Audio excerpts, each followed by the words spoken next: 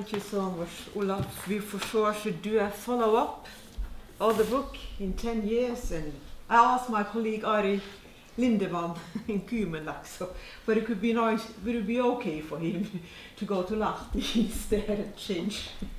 I'm sure he would say yes. Thanks for inviting me. As a Norwegian, we always have looked very much up to the Finns.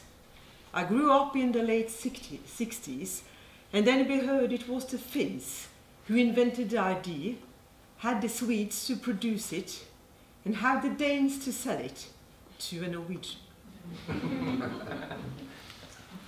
I'm also very honored to come after you, to speak after you.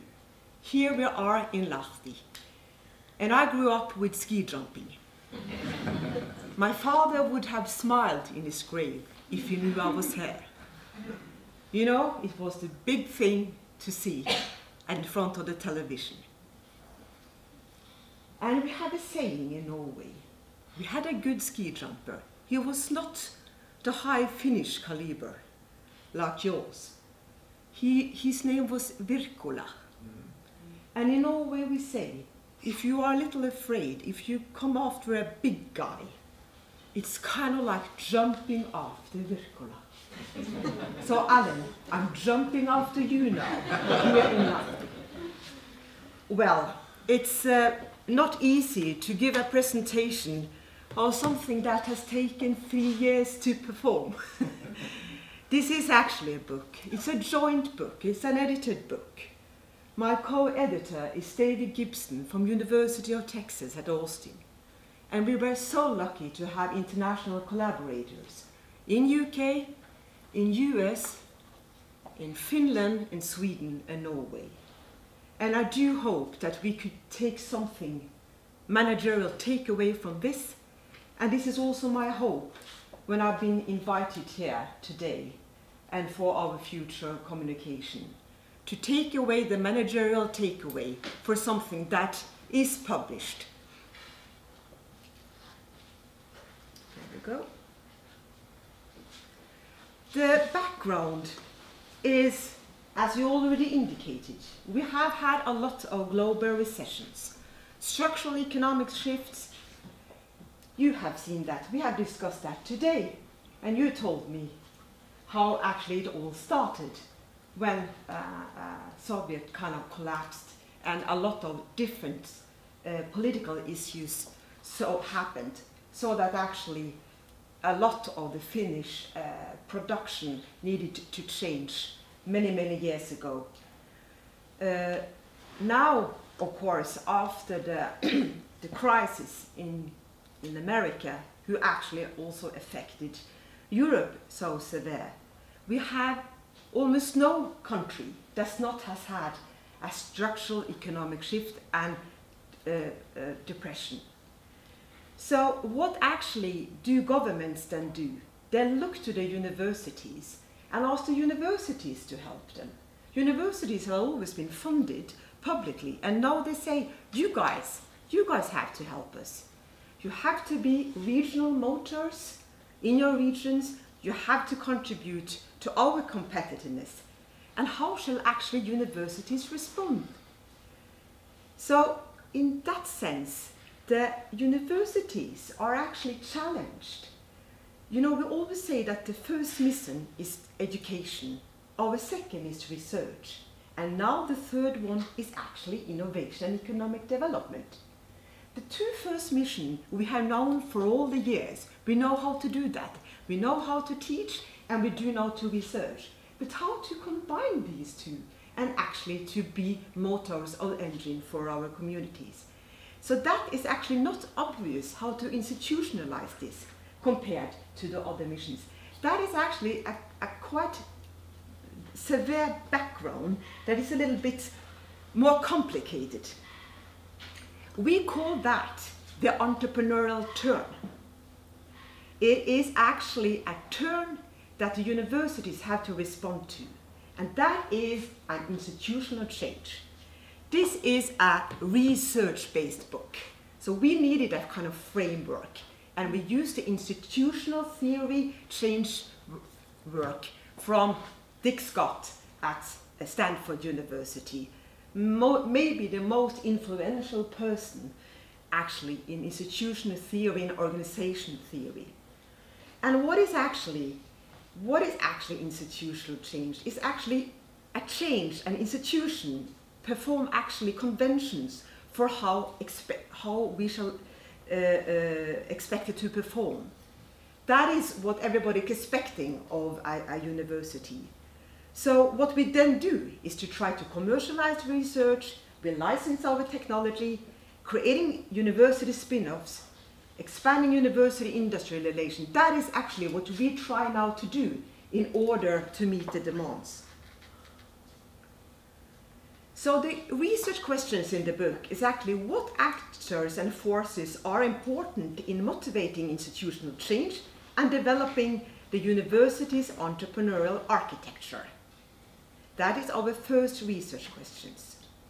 And our second is how do universities interact with institutional context and developing entrepreneurially. So again, universities are constrained and shaped and penetrated within a wider environment, and that is actually affecting them. The entrepreneurial architecture, why do I mention this? The entrepreneurial architecture is actually a set of dimensions that is developed by Tim Worley from Sheffield University. He's a very bright chap. He was first at Oxford, then Cambridge, and then moved to Sheffield. This, let us see it a little bit like this.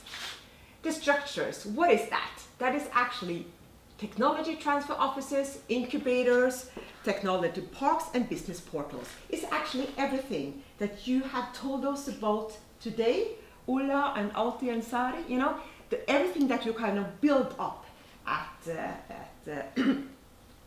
your university. That is the kind of structures that is going to lead to action. The systems, that is actually, you can call it networks, a system of communication that focuses between make the structures work and make the administration work. Leadership. Think about the big leaders you have had in the Finnish history. You have a lot of them. The emphasis is the qualification and orientation of your school with key influences. It can be board of directors, it can be department heads, it can be star scientists. The strategies. I got even your strategy today. You know, you guys, you are really here. Lahti University of Applied Science Strategy 2000. You already have it. Very nice. That is institutional goals elaborated as planning documents and policy. And then the last one that is difficult, that is culture. Refers to institutional, departmental, individual attitudes and norms. So Tim Worley says, in order to develop entrepreneurially, you guys have to develop that in some order or another. This is kind of the institutional kind of take on in how to develop entrepreneurially. So that was what we wanted to explore in the book. So let us go a little bit back to the institutional theory. What do we have here? We have three pillars of influences. And that is the regulative, the normative, and the cognitive. What do we have on the top, the regulative? It's a little bit when your government decides that the three universities in Helsinki shall merge. That is a regulative, it's a formal policy, it's on the top, it's decided, and that is going to drizzle down and then form behavior and structure at a lower level. What is a normative pillar? That is actually formal and informal rules within the individual universities and subsets of colleges and departments. That means at your university, there are some departments, they are not very keen on commercialization. You know, why should they be? They are maybe an art department. So there are different units within a university that maybe have very, very different attitude towards how they should be a motor and engine in the environment. And then the cognitive, motives, beliefs, concepts, and perception of individual faculty. Think about in your own organization. Aren't we very different in how we think that our organization shall improve? Not everything is like. So there are these things here. If you go from the top, that is kind of top-down influences. That happens when the government decides and the university perform. But we also have the bottom-up. What happened when we have bottom-up? In this book, if you read the Alto chapter, you see how very much the students geared up with all those initiatives. They actually changed a lot of what is going on the university because they took action. That is bottom-up. So that is very important, both to understand the top-down and the bottom-up. And as you said, Alan, it was actually not the government who kind of decided. It was not the region. It's spurred from below. So this is two kind of movements that is kind of interesting to explore. How did we do that? David and I, we couldn't go to a lot of different universities in a lot of different countries. What do? First of all, you have to understand what is needed in the research. Actually, it's a few attempts to collect and to compare empirical material in different national and regional contexts. Our field lacks this knowledge. We need contrasting examples.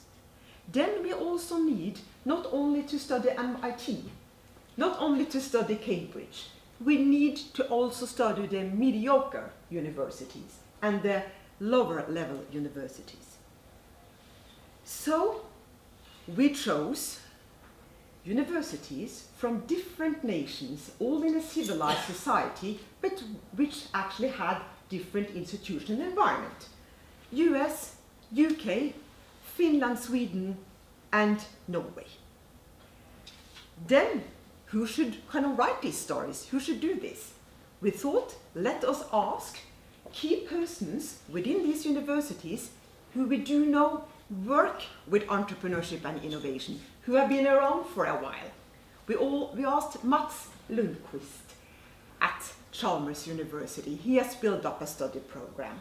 We asked Ari Lindemann in Cuba also, as he has been around for a while and has known how the battles have been. So we asked our colleagues that we knew could tell a story because they knew what was kind of happening.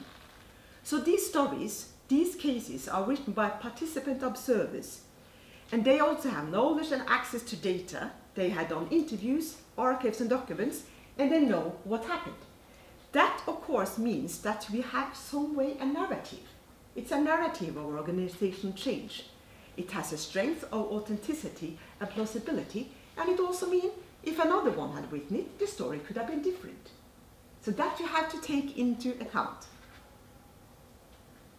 Here is just the university comparative statistics. Look at this. The number of students, very different from the universities: Cambridge, Lund, Chalmers, New York, UT Austin, UIT, North in Tromsø, Kingston University, London, Human Laxo, University of Stavanger and Alto. Different number in total students, very different number. Some have a large array of faculty and lower staff, means they are more research-based, and some actually have more staff than they have faculty. Research budget, enormous differences in the research budget. Some are more polytechnic and some are really heavy research universities.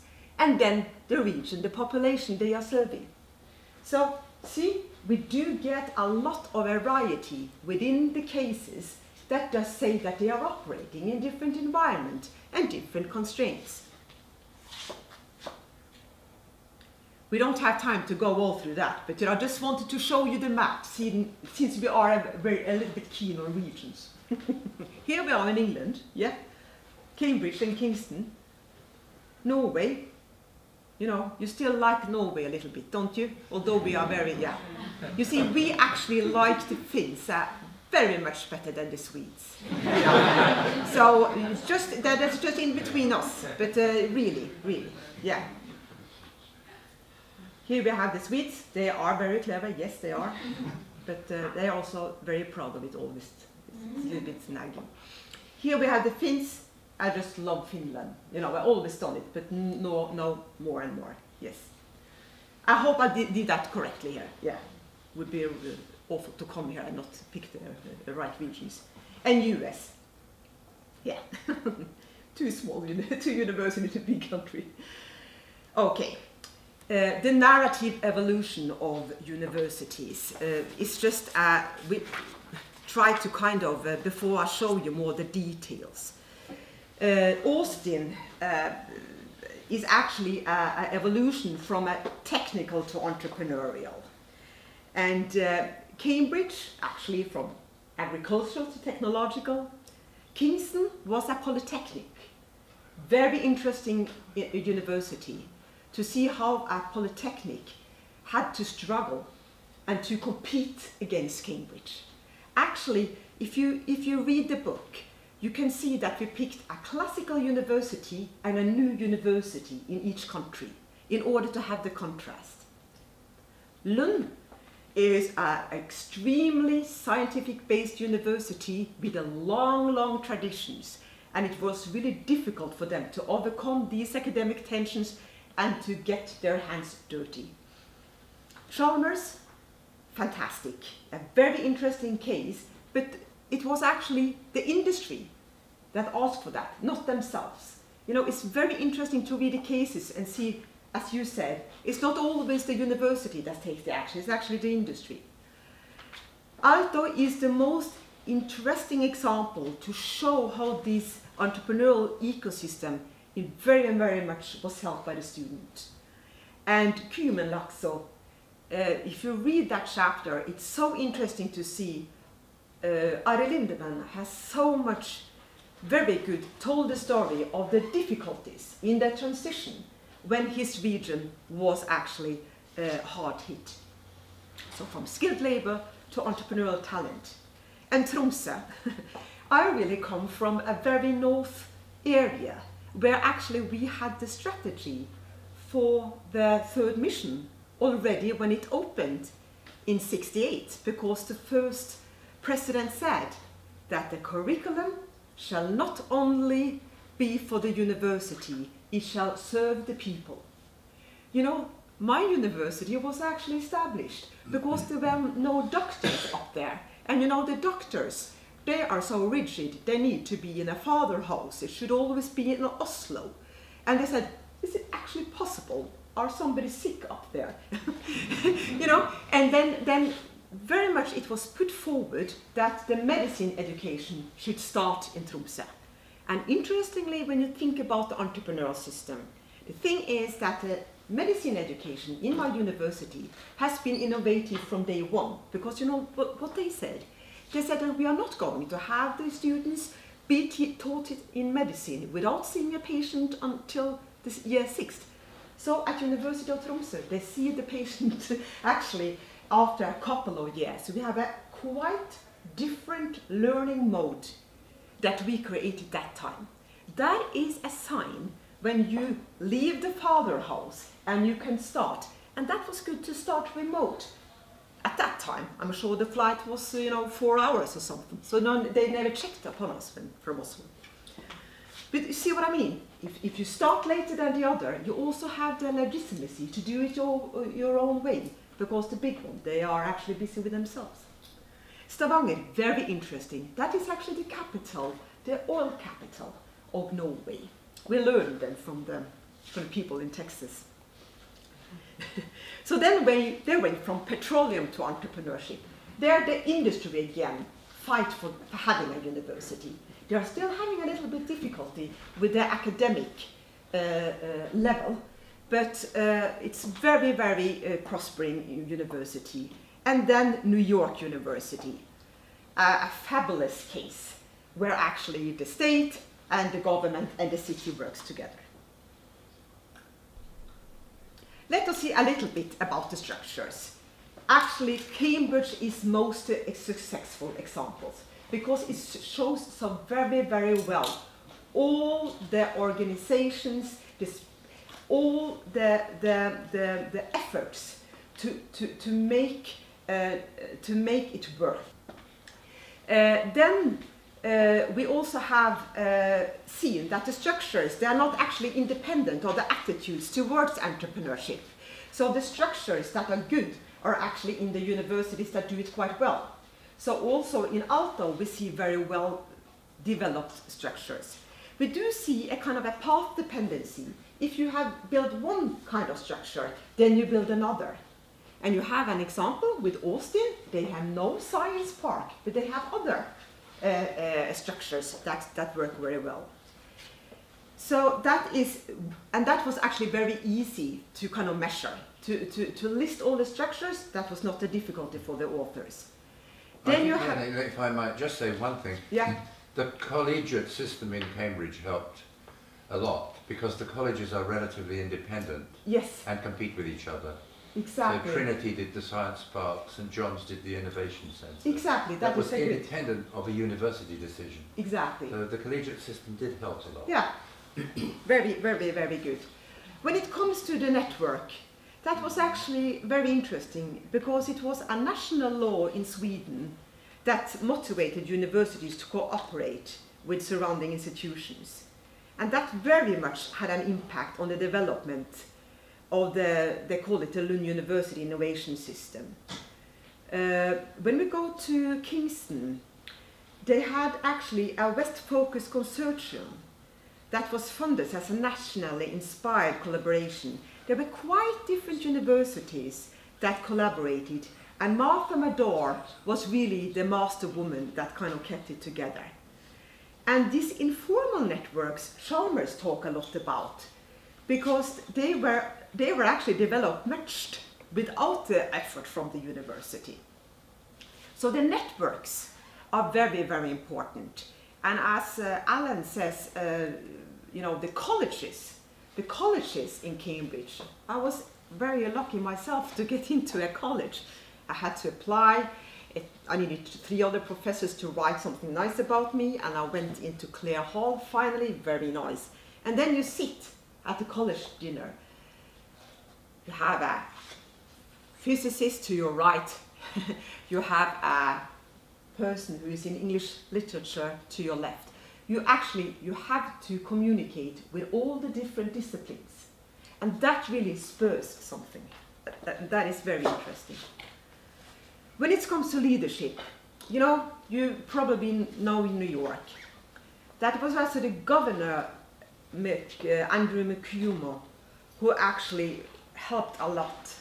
And he was leading the Entrepreneurial University by launching the Startup New York. He kind of created tax-free zones to attract and grow new businesses across the state. And also the mayor, Michael Bloomberg, emphasized the importance in all the 5 boroughs of the New York City. So if you want to see a case where both the state and the city kind of work together, New York is a very, very good example. They really worked well together. It's also interesting to see the leaders maybe come from somewhere else. If you look at Austin, George Kosmetsky was actually a Russian guy. And he was actually a successful Californian-based entrepreneur. And he was appointed the dean of the University College in Business in 1966. He founded IC Square in innovation capital, where David Gibson works. And it's a lot of knowledge to him that so much is created in Austin. So there is always kind of a leader that has done a significant kind of job. When it comes to the strategy, it's very interesting to see that in Aalto case, it was motivated by the desire to align the national social development with the university's mission. So this merge of the 3 institutions connected public, private and educational initiatives. So the strategy of Aalto, World's Best Innovation University, contribute to societal economic development through world-class research, interdisciplinary collaboration and pioneering education. So the strategies at the universities are also aligned very much with how their government is actually decided how the university shall operate. And we do see that the strategies, you know, not every of the universities is very hands-on with it. Many of these are, you know, you write a strategy but you never use it. So there's always a lot of work with strategies to operationalize it, to make it actually work. And the culture.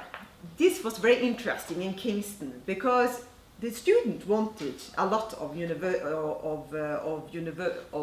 entrepreneurship education, but they actually didn't have quite a university culture.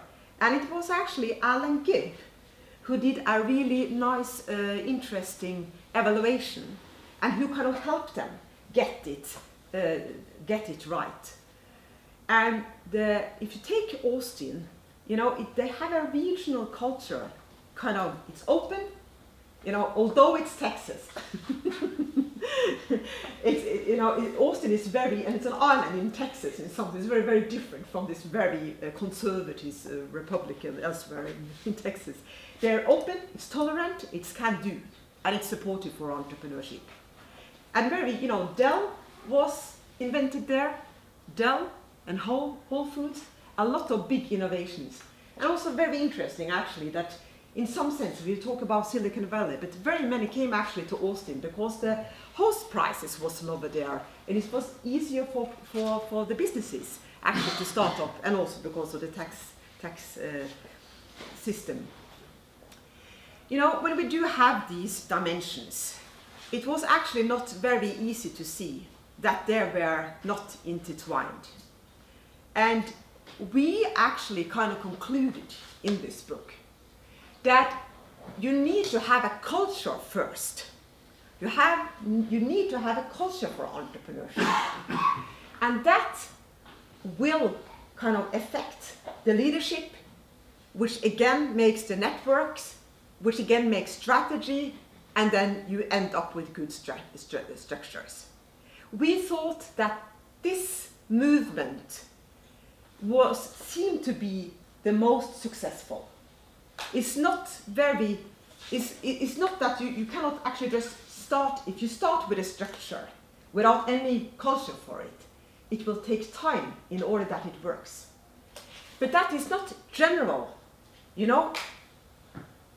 We always kind of say, where is the best example? Where is the best practice? We kind of conclude in this book that it is no best practice, because each university developed their university entrepreneurially in order align with their context.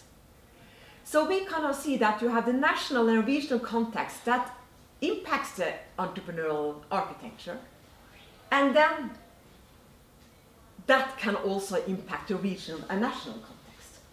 So we have quite complicated relationships here, and there is no model that fits all. That is really the conclusion. So the main findings.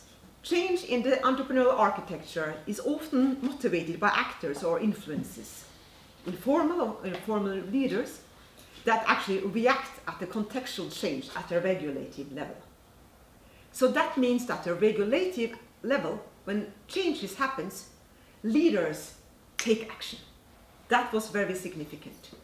Sometimes a regional crisis, a policy initiative, may be an actor with a vision, important stimuli for change. And that means that the national and regional context, it speeds and impacts and speeds the form of universities' entrepreneurial architecture, or it can delay it. But they can never compete. Kingston could never compete with Cambridge. Cambridge will always receive the much research money, but they have both good missions and should be supported. The universities in emerging regions are very important, like Human Laxo and like University of Tromsø, and they stimulate student-based initiatives and include them in developing the entrepreneurial architecture. That is actually a very, very interesting findings that people maybe should think more about. How important the students are for being a vibrant part of the university. Thank you so much.